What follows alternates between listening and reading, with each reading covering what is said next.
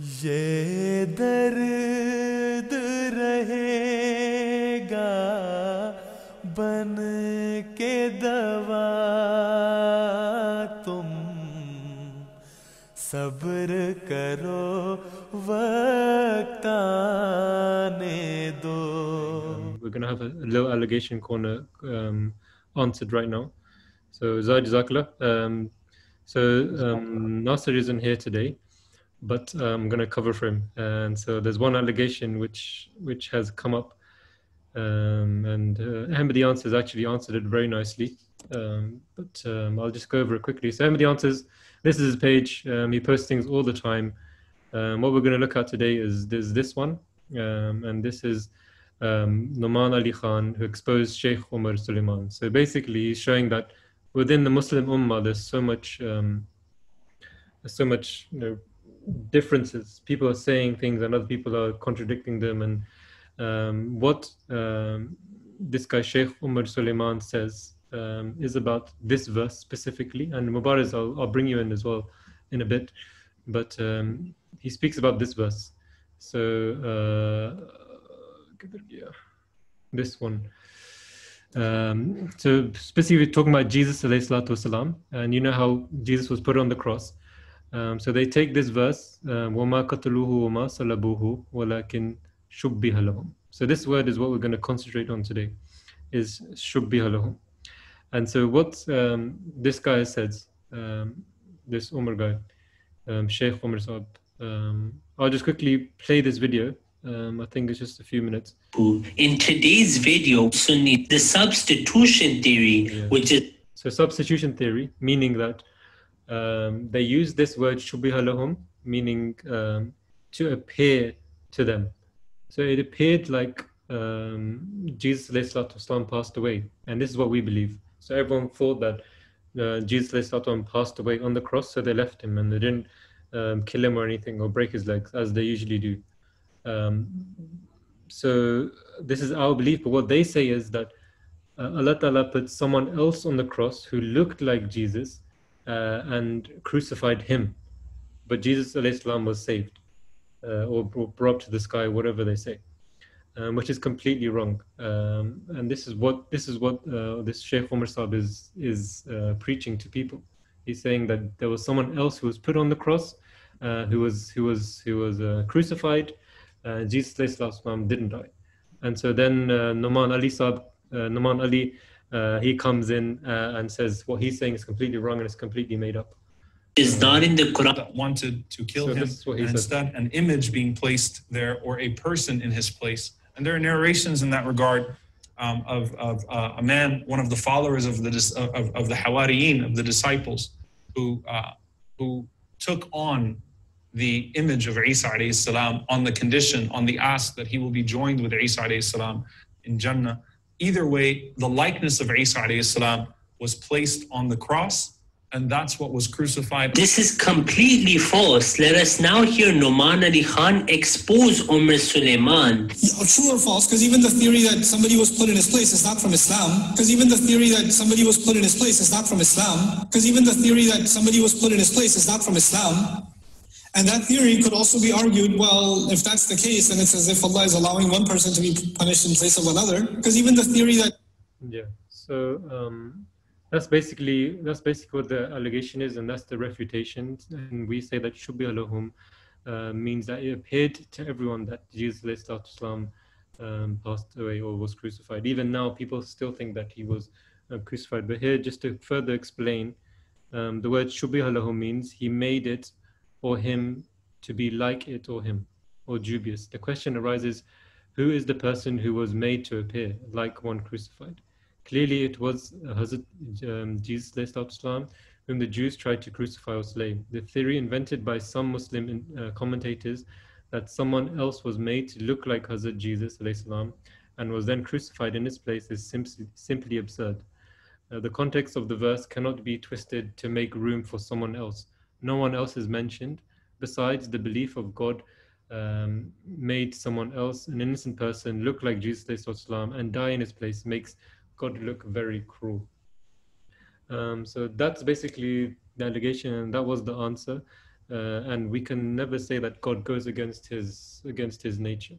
And also in the Holy Quran, as you know, one verse always explains another verse. That's the way of the Holy Quran.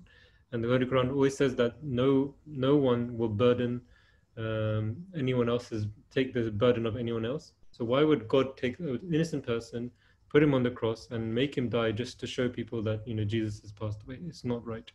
So Shubbi Allahum is a very important word which we have to translate properly for us to understand that it was made to look like he was crucified, but Allah Ta'ala only made him subconscious and then made him conscious again afterwards. So that's the allegation, that's the answer. Within 5 minutes, I think I got that. Jazakallah. Tiga. Just a quick one there. Jazakallah. Is that okay? Is that good? Good, Jazakallah. Yeah, on the point, Rob. Straight to the money. That's it, man. Jackpot. That's all it takes. That's the Tabligh al-Shura. Just we need to learn new allegations and what people are saying. Is Mubarak, anything on this that you want to say? No, Rabbi, we don't have any Shubba Lahum on your statement as well. The thing is, as you mentioned, La Sunnatullah Tabdila, that the God nature will never be changed. The second thing you mentioned, that there should be no contradiction, and there is indeed no contradiction between the Quranic verses. As it is mentioned, this, I don't remember the verses of this ayat, Shubba Lahum 1.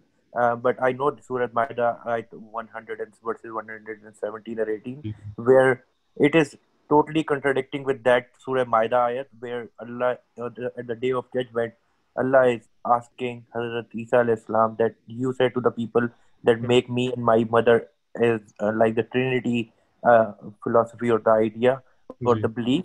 So at that time, at the day of judgment, Hazrat Isa was saying that once I was there, I was supervising them. When you lift me up or you give me die, then you are the supervising of the whole world.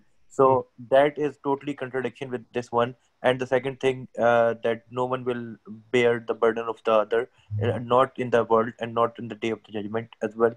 So this one, from childhood, from the school level in 9th class, I heard the first time this thing. And at that time, I have zero knowledge of Tabligh.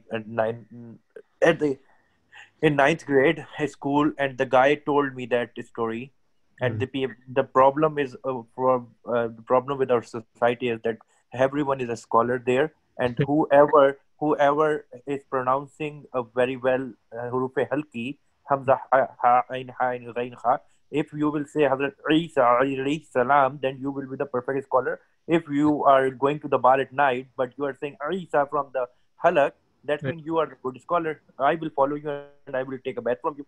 So the thing is, these are the metaphorical words. The people like the Dajjal thing, the Gada take it as it is, and the fairy tale, and the Shubbi Lahum, they have made the story as well from the commentators of the Sunni or the Shia. So these they never have these mind to read about the metaphorical things. So it's all metaphorical way, because Quran is not a fairy tale. That's really good. I was speaking to one of my friends in Mosul yesterday, actually, and he debates with his friend all the time. And his friend's always telling him that Ahmadis are the worst of the worst of the worst. Even Jews, we can, to an extent, we can accept them. Even Shias, even Deobans, all of these people, to a level we can accept them. But Ahmadis, no way. And then my friend just asked him, but how can you say that you hold on to this thing of the Holy Prophet ﷺ being Khatam al-Nabiyyin, being the last and best prophet, being the last prophet, but at the same time, you're going to clubs, you're sleeping with women, you're smoking, you're doing all of these bad things, but because you're saying Khatam al-Nabiyyin, then you're fine. Exactly. But Ahmadis are the worst. No matter what they do, no matter how much namaz they pray, how much Quran they read, they're the worst. And so when he asked him this, he had no answer. He just said, no, you guys are just false and this and that, this and that. You don't believe that the Holy Prophet ﷺ is the last prophet.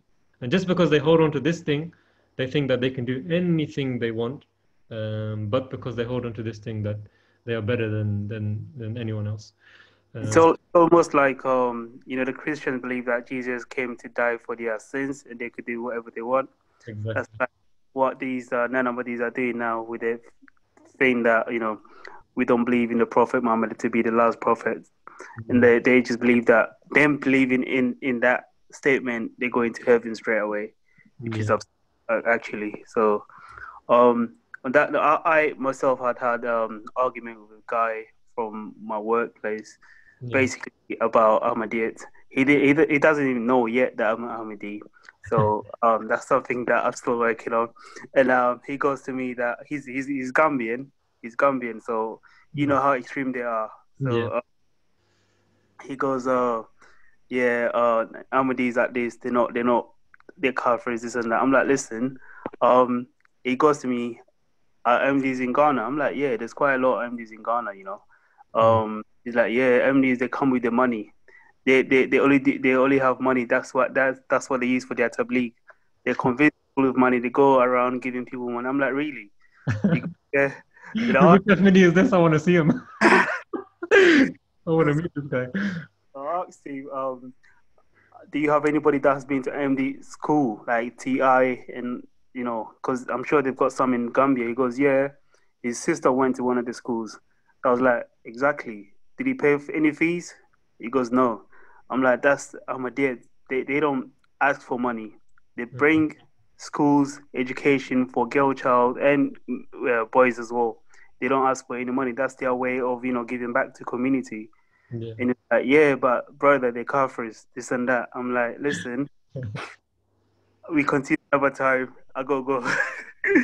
But guys are so adamant. It's really sad, when you're trying to, not argue, but to bring, knowledge to them, to try and, show them the light. It's very hard, Like you said earlier, it's just with prayers, inshallah, that these people, Allah can change their hearts. Yeah.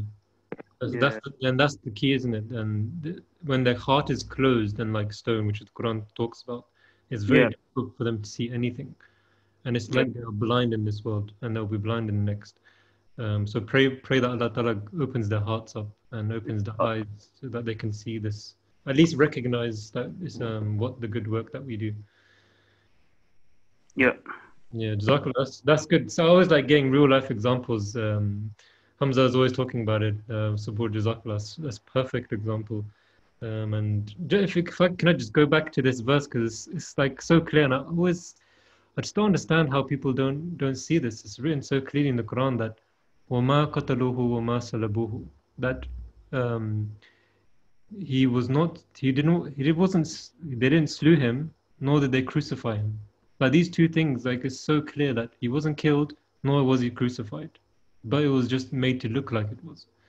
And just that verse alone, right?